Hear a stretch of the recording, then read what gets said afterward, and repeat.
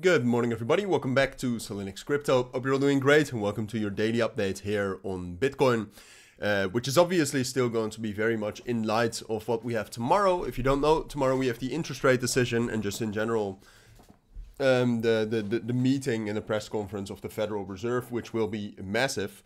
Since this is the first rate cut in a very long period of time, right? I'm not even sure when the last rate cut was. But that's going to be major, all right? Rate cuts are historically seen as relatively bullish. We'll talk a little bit more about that in this video as well, because there are some other things you need to know as well. But just in general, let me turn up my volume a little bit. I think it's better now.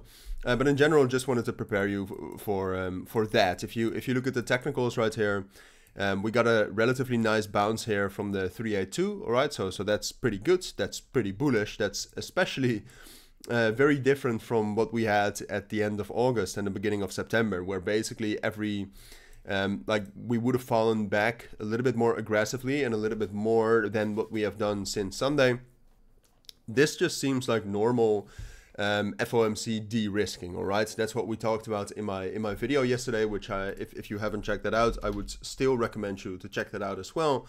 And there I talk about the whole Federal Reserve meeting quite a bit as well. This one, crucial interest rate cut information.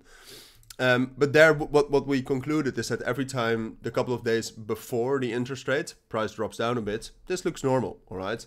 And then the rates are going to be cut. And what we see at this point of time, outside of the technicals, the technicals right now on the short term, I would say are quite neutral, all right? This can very much turn into something bullish, but could also turn into something bearish. We just very much have to wait for the results. But what you see right now is that that's a saga. Excuse me.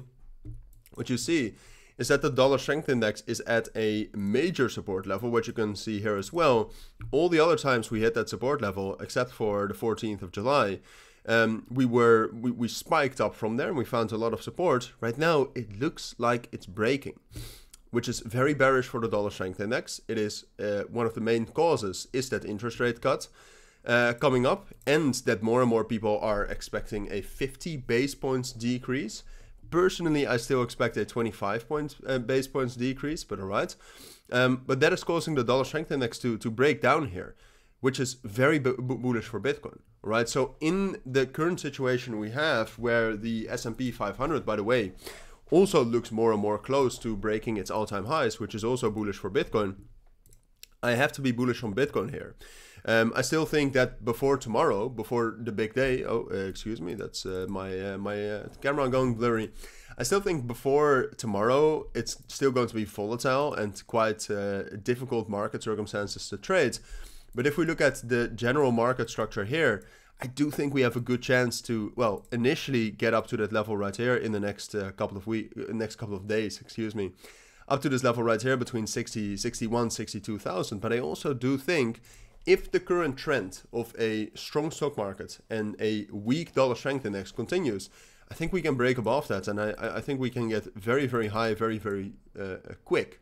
But like I said, and I do want to end the video on that because I do think that's the most important part, what happens matters a lot. Like if the market expects a 50 base points decrease and we actually get a 25 base points decrease, that's probably going to be bearish short term, all right? Long term, also if you look at this, so here you can see some statistics regarding the last rate cuts.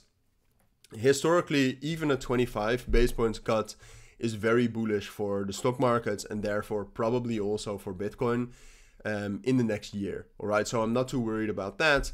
It's just that if you look at the 50 base points cut, it's actually relatively bearish. I don't think that's true because I think 2007 and 2001 with the economic crises were very much different. But that's just something to keep in mind. All right, a 25 base points cut, short term might be bearish, long term is still bullish, and a 50 base points cut might look bullish short term, but might actually be bearish due to fears of some sort of a recession coming.